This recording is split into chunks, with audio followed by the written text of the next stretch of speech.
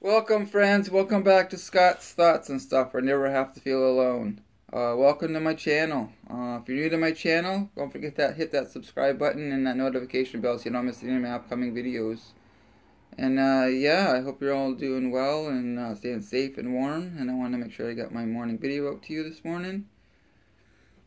And my morning thought today is when life gets big and complicated and stuff like that, and opportunities are in front of you, don't self-sabotage.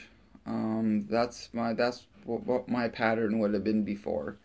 I would self-sabotage. Things would be good in my life. I'd have great people in my life, but then I felt unworthy, or a job would come up and I'm like, oh, I don't deserve that, so I would run away and I wouldn't embrace that opportunity. Today's my last shift as the janitor at this store, and there's a lot of things changing in my life, my family's life, and today I'm not so overwhelmed, and it's a good feeling, because I'm just staying in the moment, just do what's in front of me right now, and I don't have to worry about yesterday, or I'm not worried about tomorrow. I'm just staying in the moment, staying present, and that helps my life to be so much more manageable. And when I was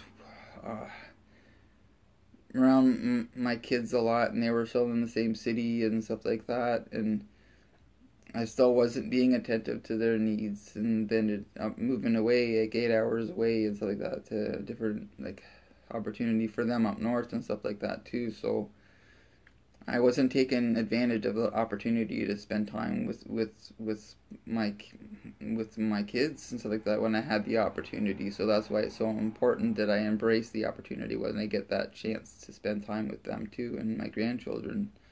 So I do my best to break that pattern of old behavior, and that's what it is. There's so many things in my life that were acceptable before that are no longer acceptable today, and I try to replace those negative learned behaviors with new positive learned behaviors. It's all about self-growth, self-awareness, doing that, having that mindfulness, and doing that self-care. And all those little things kind of all work together and help me keep my life not so unmanageable and not so overwhelming.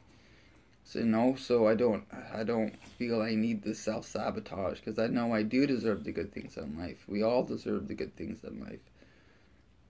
So there's a lot I've learned over these last over 7 years now of self-discovery, and